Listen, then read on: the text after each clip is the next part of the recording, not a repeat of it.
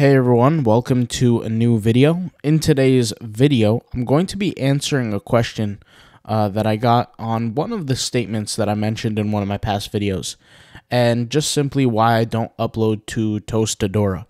And if you guys are familiar with my channel, my whole essence on YouTube, when I talk about print on demand, I'm pretty much gung-ho and motivated and inspired to post pretty much everywhere. There's really not a place that I'll ever say, you know what, I won't put effort into this, or I won't work on this, or something like that. And you guys know me. I'm always pushing for the platforms that even a lot of other creators hate. I'll give you an example. Redbubble is one of them. TeePublic. You have Zazzle. You have Society6. I mean, the list goes on, and I'm always the type of guy that will push the opportunity to work hard, the opportunity for success. And you guys see it literally on the screen. The reason why I don't post to Tostadora, and I wouldn't spend any time doing it, other than the fact that I have literal blogs that are bigger than the whole entire company, Tostadora, and I'm not saying that with pride, I'm just simply stating a fact, they don't generate enough organic traffic for me to spend my time on there. And if I really wanted to find a place to host my designs and get sales, well, I have my own websites for that, right? Tostadora, in its truth, generates about 2,000 visitors a month. You could see here, organic traffic, 2,000 visitors a month. It doesn't generate enough organic traffic for me to put my energy in to build up the company, to do promotion on Instagram, on Pinterest, towards the designs that I create there. It's just simply not worth it. Every time I upload to a company like Redbubble or TeePublic or Zazzle or Society6 and so on, I'm looking for the opportunity to post a design and get seen by a large group of organic visitors. Now, I only know that happens through time, through sales, through essentially working the platform, so I can eventually reap the results of their organic following, of their organic base. If I don't reach that top of the algorithm, page one, get seen by the customers, I'm not going to be able to take those benefits home. If I even build myself on Tostadora and I promote myself through Instagram and things like that, and I generate a lot of sales to the platform, the rate of return on that is not much, because if the website itself is generating about 2,000 visitors a month, right?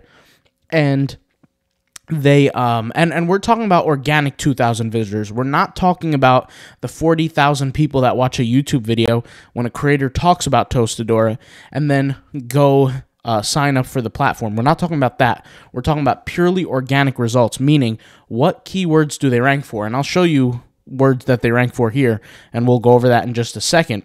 But we're talking purely organic. If I climb the ranks, how many sales can I really get? And we'll explain that in just a second. So if you look over here to the left-hand side, I want to make sure you guys are actually seeing this. Yeah, you guys are seeing this. These are the keywords and their positions that Tostadora currently ranks for. So you have the word B and then space Beyonce, in position 89 with 165,000 search volume. You have the keyword Draft Punk T, position 73, 135,000 search volume. Position 73, guys, I mean, people don't even visit the second page of Google anymore. They're definitely not going to go to position 73 to find a design or a link to click on.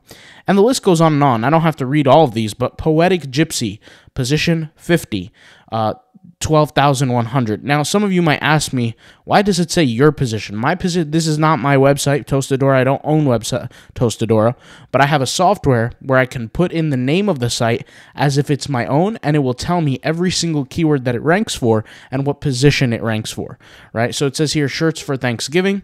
Position of Tostadora is 57, and the keyword gets 12,100 search volume a month.